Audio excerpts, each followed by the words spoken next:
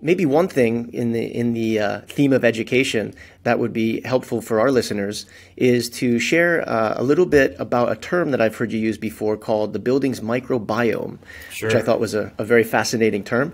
Can you share what that is, Tyler, and why that's something that the public should be thinking about? I would love to.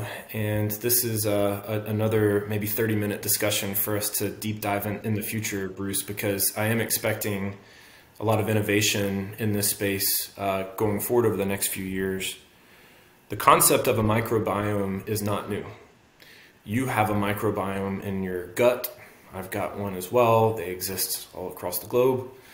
The relevance of that to what we're doing in buildings is that a building also has a microbiome.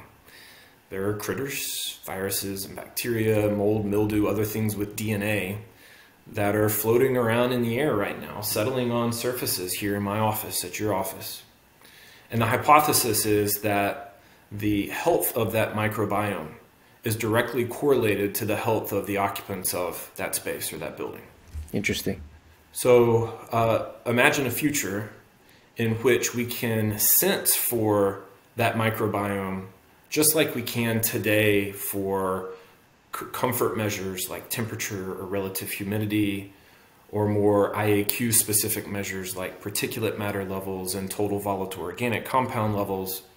When we add the microbiome to that, we've now created the most holistic picture of the quality of the air in that space.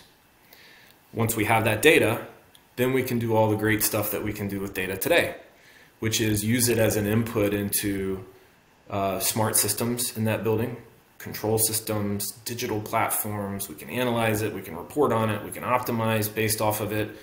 And most importantly, we can deliver that much more valuable an outcome to our customers, keep their people that much more safe and productive and well in the building.